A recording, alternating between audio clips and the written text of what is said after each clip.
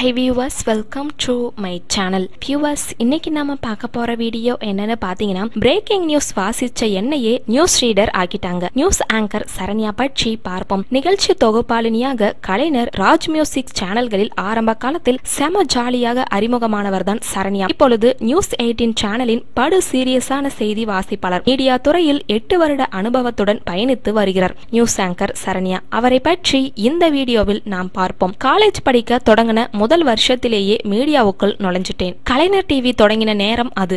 தமிழ் பேசுற பொண்ணா வளவிரிச்சு தேடிட்டு இருக்கும்போது நான் தான் கிளிக் ஆனேன். முதல் நாள் ஆடிஷன்லே போதும் நிறுத்துங்கன்னு சொல்ற வரைக்கும் பேசிட்டே இருந்தேன். உடனே செலக்ட் பண்ணிட்டாங்க. என்னுடைய முதல் ஷோ கலைஞர் டிவியில் சுவையோ சுவை. அந்த நிகழ்ச்சி இன்னைக்கு வரைக்கும் ஒளிபரப்பாகிட்டு தான் இருக்கு. கலைஞர் டிவிக்கு அப்புறம் ராஜ் மியூசிக் சேனலில் ப்ரொடியூசராகவும் ஆங்கராகவும் வேலை செய்ய ஆரம்பிச்சேன். ராஜ் சேனல்ல பிஸியாகிட்டதுனால காலேஜ் போகிறது குறைஞ்சிடுச்சு. ஒரு நாளைக்கு 2 கிளாஸ் மட்டும் தான் காலேஜ்ல இருப்பேன். மத்த டைம்ல பிஸியான ஆங்கர் தான்.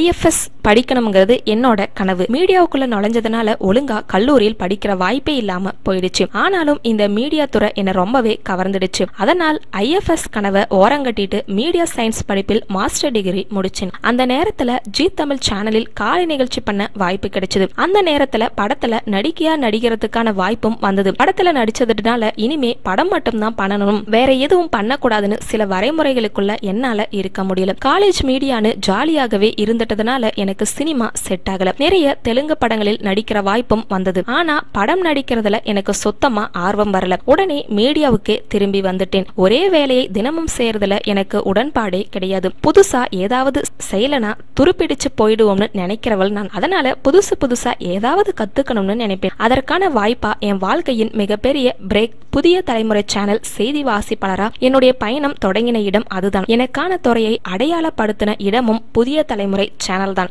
ஒரு காலத்துல பற அடிச்சு ஊர் மக்களுக்கு செய்தி சொன்னாங்க. இப்போ மீடியா வழியா நாங்க செய்தி வாசிக்கிறோம். அவ்வளவுதான். மக்களுடைய செய்தியை கொண்டு போய் சேர்க்கறதுல நானும் இருக்கேன்னு நினைக்கவே செம ஹாப்பியா இருக்கு. ஏதாவது விபத்து நடந்திருக்கலாம், திடீர்னு அதை பிரேக் பண்ண வேண்டியிருக்கும். செய்தியை முதல்ல கேட்கும் போது பதட்டமா கூட இருக்கும். அதையெல்லாம் பக்குவமா எடுத்துக்கிட்டு நியூஸ் வாசிக்கணும். ஒரு முறை நியூஸ் ஆங்கர் பணிக்காக ஒலிம்பிக் நிகழ்ச்சியை லைவ் பண்றது லண்டன் பறந்தேன். வேற நாடுகளில் இருந்தும் நிருபர்கள் வந்திருந்தாங்க. அவங்களோட கலாச்சாரம் கத்துக்கிறதுக்கான நல்ல வாய்ப்பா இருந்துச்சு. அப்புறம் ஒரு நாள் நியூஸ் வாசிச்சுட்டு இருக்கும்போது சென்னையில் நிலநடுக்கம் வந்தது. யாருனாலுமே பதட்டம் வரத்தானே செய்யும். அந்த நியூஸை பிரேக் பண்ணிக்கிட்டு இருக்கும் போதே இடமெல்லாம் அதிர ஆரம்பிச்சிடுச்சு. அந்த நிகழ்வையே மறுபடியும் நியூஸ் ஆக்கி நிலநடுக்க அனுபவத்தை சொல்லிட்டாங்க. பிரேக்கிங் நியூஸ் வாசிச்ச என்னையே நியூஸ் ஆக்கிட்டாங்க. இந்த மாதிரியான அனுபவம் எல்லாம் வேற எந்த வேலையிலும் கிடைக்காது. ஒரு வருட நீண்ட இடைவெளிக்கு பிறகு இறுதியா நியூஸ் 18 சேனலில் நியூஸ் ஆங்கரா இப்போ இருக்கேன். புது இடங்களில் வேலை செய்யும் போது புது மனிதர்கள், புது அனுபவங்கள் கிடைக்கும். நம்முடைய இடத்தை நிலைநிறுத்திக்கிட்டே இருக்க வேண்டிய அவசியம் இல்லை. அதனால நிதானமான வேலை, ஜாலியான லைஃப்னு நேர்கோட்டில பயணிச்சுட்டு இருக்கேன். எந்த காரணத்திற்காகவும் நமக்கு பிடித்த விஷயங்களை விட்டு கொடுக்க கூடாது. நமக்கான வரலாறு ரொம்ப முக்கியமானது. இப்போ நடக்கிற விஷயங்களை எல்லாம் புரிஞ்சுக்கணும்னா வரலாறு ரொம்ப முக்கியம். தமிழர் பண்பாடு, அரசியல், சுதந்திரம்னு எல்லாத்தையுமே படிக்கணும். கடந்த 6 மாசமா பிரேக்கிங் நியூஸ் என்கிற விஷயமே பயங்கரமா போயிட்டு இருக்கு.